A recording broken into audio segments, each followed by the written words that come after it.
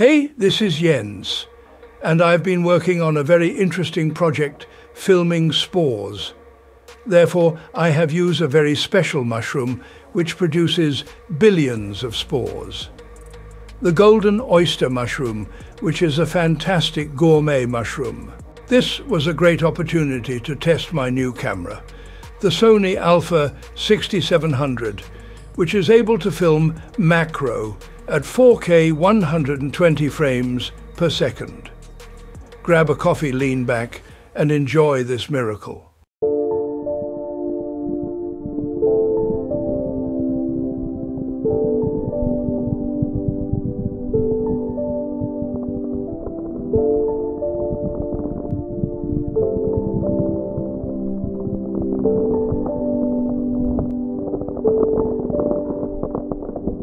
Fungi are one of the most diverse organisms on Earth and contribute to many aspects of life as we know it. They're the most populous kingdom on the planet. An estimated 3.8 million fungi exist worldwide, and yet more than 90% of them are currently unknown to science. And you might be surprised to learn the mushroom kingdom can be quite animalistic too. They breathe like us, and some are known to even eat flesh. The golden oyster mushroom is able to launch up to 30,000 spores per second.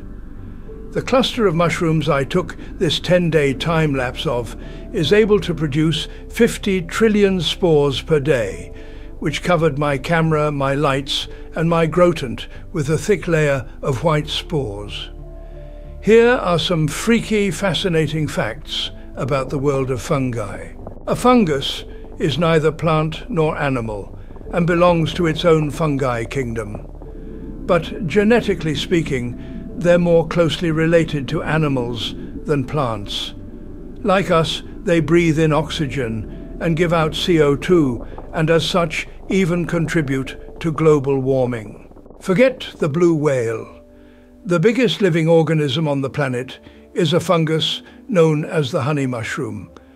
But despite its rather sweet-sounding name, it kills trees, feeding off both live and dead wood for nutrients. Discovered in 1998, the Armillaria ostoyai covers almost 10 square kilometers in the Blue Mountains of US state Oregon. Not only is it a giant, it's also been around for a while. Scientists say it's at least 2,400 years old. Mushrooms are also largely responsible for the rain in rainforests. Here, fungi release masses of spores into the air, and as they float above the forest, they attract moisture.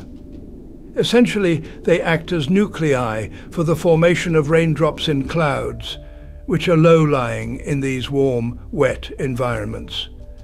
And when these tiny somersaulting balls have collected enough water around them, they fall back to Earth as rain. In fact, 90% of tropical raindrops have a fungal spore at their heart.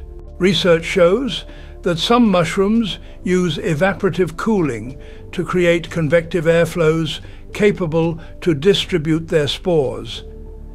Even when they are close to the ground with no wind, they can transport spores by cooling down. The warm air around them will pick up the spores and transport them over long distances.